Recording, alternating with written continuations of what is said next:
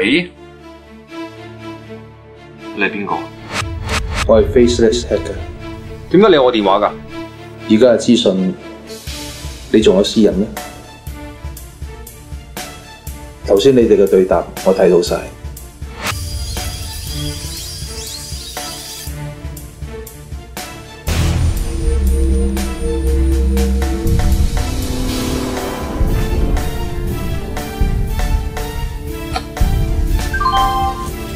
乜你 send 俾我 program 唔係防止我俾人 hack 嘅咩？嗰個 program 係俾我知道咩人 hack 你。咁有咩用啊？最少俾我知道 hack 你嗰個係精神分裂。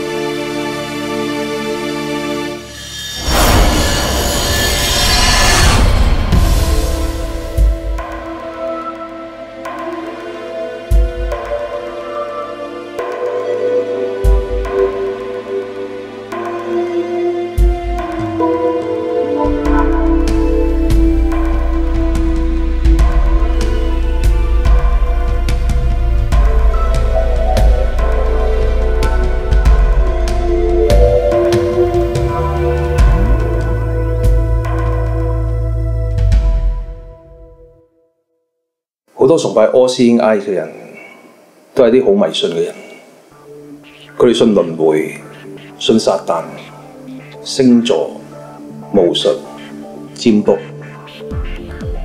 最後甚至會被邪靈附身，嚴重嘅會精神分裂，甚至好似你唐大佬咁自殺。我有辦法揾個 matrix 出嚟。仲有足夠嘅證據可以報警拉佢，不過要你揾到個朋友幫手，最好嘅時間就係2010年1月1號。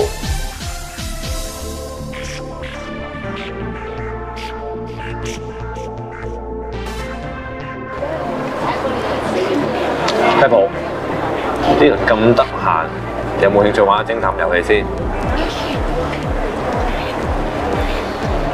咩事啊？你變咗啦！你收咗火啦！喂，你咪扯開話題啦！偵探遊戲係咪預我？不如今晚去倒數嘅。咁你又唔使預我，我約咗人。預咗你啦！呢幾日啊，你直情係回復翻幾年前個 feel。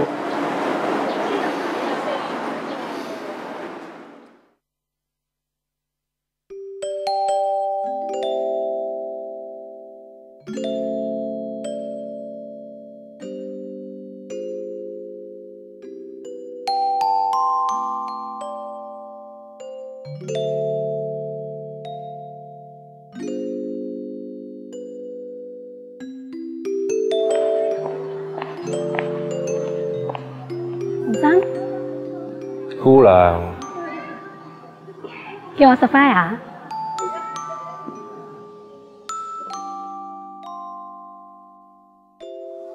你係咪基督徒啊？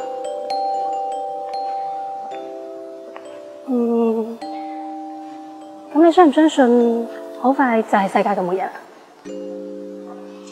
有幾快啊？如果我話係2012年呢？你都睇咗套戲啊？我尋晚好認真咁睇咗你同阿哥個 blog，再上網睇咗好多資料。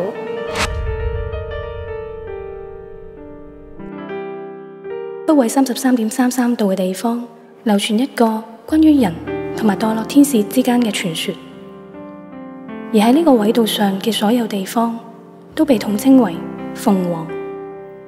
Freemason 喺北緯33.33度美國嘅土地上建立咗2座城市，係為咗紀念佢哋所相信嘅另一個傳說，當中包括咗埃及假神 Horus 荷魯斯、失落嘅文明亞特蘭蒂斯，甚至有天狼星。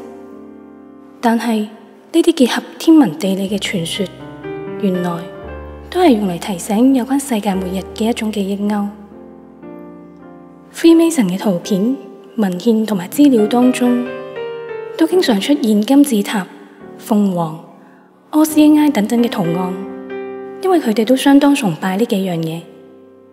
但係當人對天文、星宿加上聖經再去盡心研究嘅時候，發現咗一項有關鳳凰嘅驚人秘密。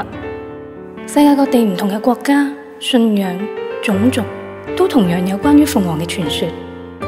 可能你冇諗過，原來鳳凰係代表住世界上每一個古老民族都相信，每當世界嘅文明被毀滅，都會有新嘅文明從灰燼中復活，好似鳳凰一樣。而 Freemason 正正就係相信呢樣嘢，世界將要毀滅，但係佢會由敵基督帶領下重生。但係真正最令人震撼嘅係，鳳凰原來係創造宇宙萬物嘅耶和華神刻意隱藏喺星宿之中嘅一個秘密，並且同2012年呢個末日訊息有重大嘅關係。神對星宿運行嘅設計係為咗要俾我哋知道佢只係真正嘅神。神清楚計算銀河系同地球之間嘅角度變化，加上天體星座嘅移動，將會有一日全世界都會見到鳳凰出現喺天上。而呢隻鳳凰又竟然同主耶穌喺2000年前嘅侍奉路線息息相關，就好似一個活劇，暗藏住佢第二次返嚟施行審判嘅時間。呢一切都俾我哋知道，神係完全掌管萬有，並且預定世界嘅開始同埋終結。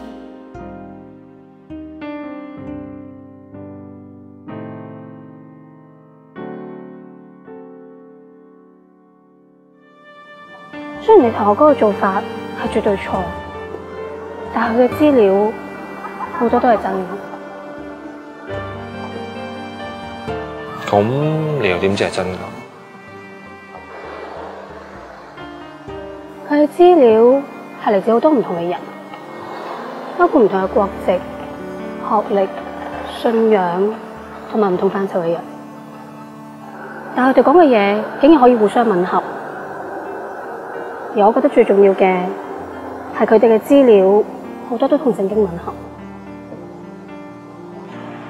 咁即係你哋班基督徒全部都信咗咯喎？唔係，好多人根本就唔肯相信，亦都接受唔到。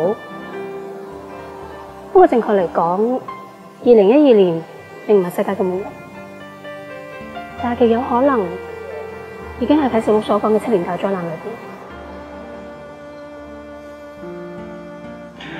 你今晚約我出嚟，唔係想帶我信耶穌啊？你肯跟我出嚟，係咪真係你肯跟我信耶穌啊？唔係，因為你好似我一個識嘅人。